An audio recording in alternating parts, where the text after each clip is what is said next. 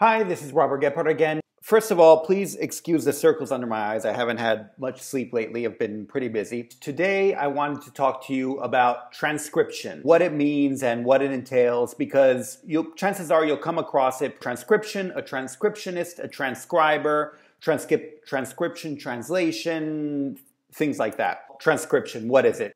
All it means is that you transcribe, usually in audio, it can be video, into text. That's it. Now, there are many different examples of transcription. Maybe there's an audio of a conference that needs to be transcribed.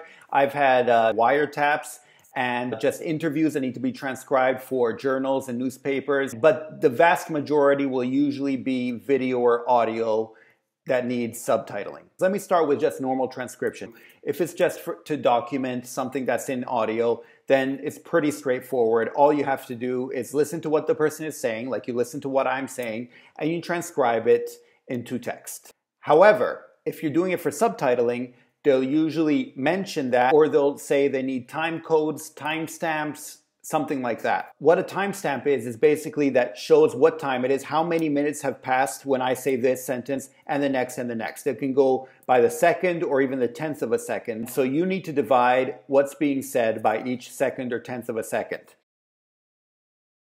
What does this have to do with translation? They're two different things, transcribing and translation. But very often, clients will ask you to transcribe and translate. Here's where you need to be careful, however, because a transcription translation doesn't necessarily mean that you need to transcribe. So if someone asks you for a transcription translation of what I'm saying, they say, I need a transcription translation of this video into French. Do you take what I'm saying and transcribe everything directly into French? Or do you transcribe it into English and then provide a French translation? Technically, a transcription translation means that you transcribe into English and you translate into French. However, the vast majority of the time, all they need is the French translation. But you need to be specific and you need to check with the client to make sure that's what they're looking for.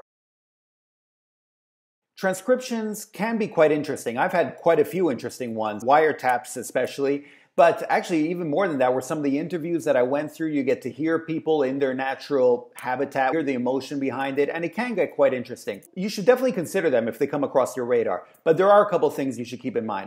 If you're just starting out, then you can just use any audio format, iTunes, Windows Media, something like that. They do have different programs. They have software and hardware to help with transcription. I know they have the ones with the pedal. If you start doing transcription regularly, then definitely look into those. But at the beginning, you can definitely get it done just with what's already on your computer. I would also recommend using headphones because you hear a lot better. Most audio programs also let you play things more slowly at half speed or something like that, which can definitely help as well. Slowly at half speed.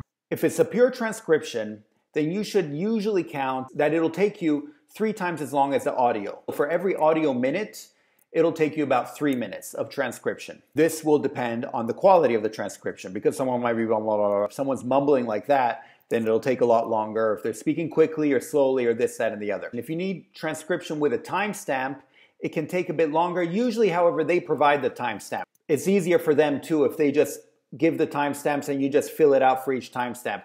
However, that can take a little bit longer. Now, if you're doing a transcription plus a translation, then all bets are off. It can take up to an hour for every audio minute. None of mine have ever taken that long, but when you first start out, definitely give it some time to get a feel. You're going to have to, figure out how you go about it and what works best for you. If they're looking for a transcription plus a translation, so if everything I say needs to be transcribed into English and then translated into French, then probably what you want is, a column with a timestamp if they have that, another column with the original text in English, and then a third column with the French. I guess for you guys, it will be the other way around. Usually they'll give you a template so you can work off of that. However, many times if they say, okay, this guy's speaking in English, but I only need the French, then see how it works easiest for you.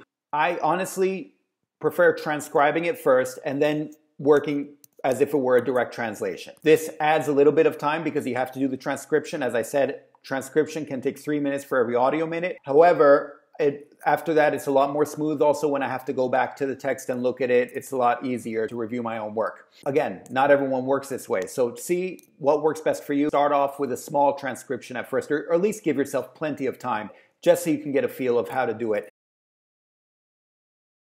And that's pretty much all I have on transcriptions. Again, I've had some experience. It's not my specialty. Most of what I've done has been interesting. At the end of the day, it was more lucrative for me to do translation, probably because I find myself transcribing and then translating regardless. But I must say some of my more interesting jobs have been transcriptions. Once you do get a hang of it, it can be a whole new specialty, a whole new niche for you as a translator, that you can be a transcriptionist plus translator. So it's definitely a venue you might want to look into if it comes across your radar. I hope you found this useful. If you did, please click like and feel free to share with anyone who you think might find this useful as well. Don't forget to subscribe, and there'll be new videos every week regularly talking about freelance translation, freelancing in general, translation, and transcription. That's about it for now. So I'll talk to you next time. Savedum!